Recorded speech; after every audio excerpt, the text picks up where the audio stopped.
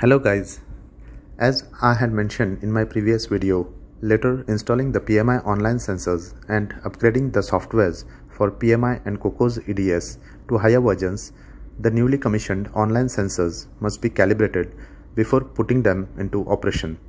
It is also the requirement as per IMO NOx technical code. In this video, I'll explain and demonstrate you the procedures for calibrating the online sensors. Friends, the online sensors are calibrated using a dedicated certified reference sensor. Basically, the reference sensor is a handheld sensor attached to the PMI calibration box.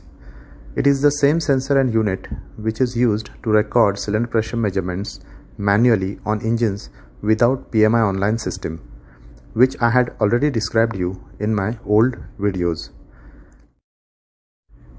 Before starting the calibration procedures, the engine must be operated at a stable fuel index. There should not be any fluctuations on the fuel index.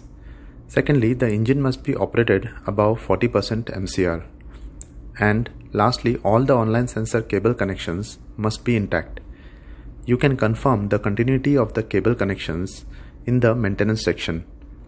For this, select Connection Test and cross-check all the online sensors on all units are transmitting the value in milliamperes on the output channels.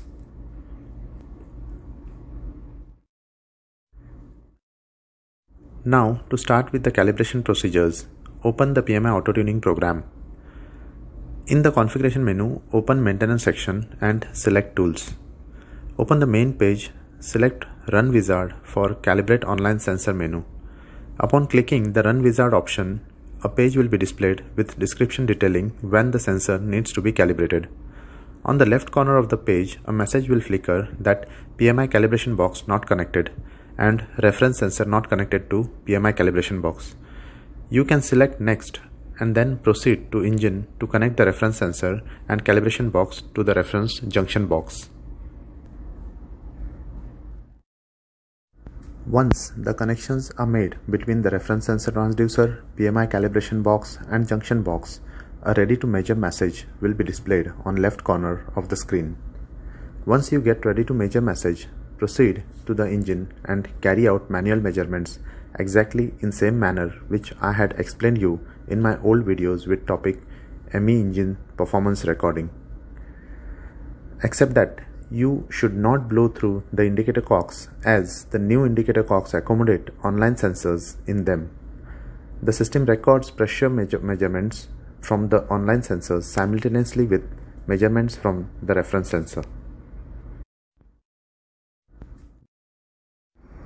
As mentioned earlier, once you get ready to measure message, manually record the pressure measurements for all units one by one and check the cylinder pressure versus crank angle diagram. The gain values of all units must be equal. Once all diagrams are taken, then you can click Next to proceed to the validation phase.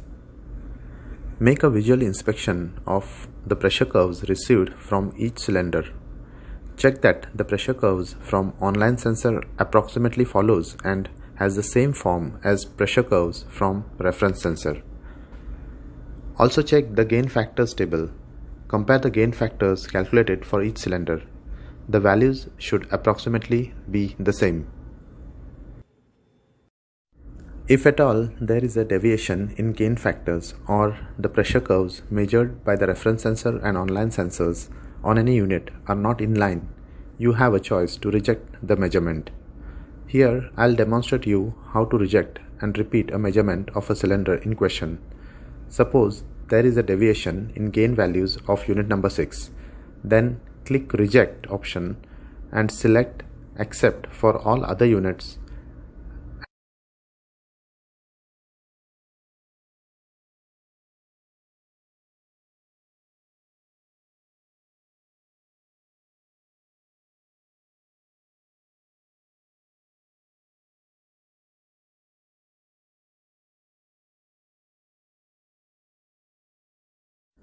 After accepting readings for unit number 1 to 5 and rejecting unit number 6 reading, click Previous to make a new pressure diagram for unit number 6. the rejected measurement will be deleted. Press OK and connect the reference sensor to unit number 6. Open the indicator cock and record the cylinder pressure versus crank angle diagram, same as explained earlier. Once you acquire the readings for unit number 6, click Next. Check unit number 6 diagram and gain value. If all are in line, accept the readings. Once all readings are accepted, click Next. Now all the gain factor values will be used in future to calibrate the online sensors. To complete the calibration process, click Finish. Once you click Finish, you will go back to main page and the system starts initializing and starts gathering the data.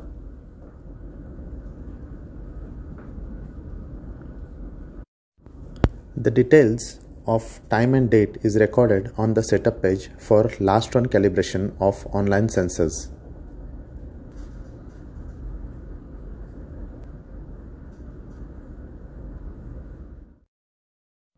Now the PMI online system and online sensors are fully reflecting accurate measurements of the cylinder pressures. Friends, this is how you can conduct calibration of newly installed online sensors using reference sensors.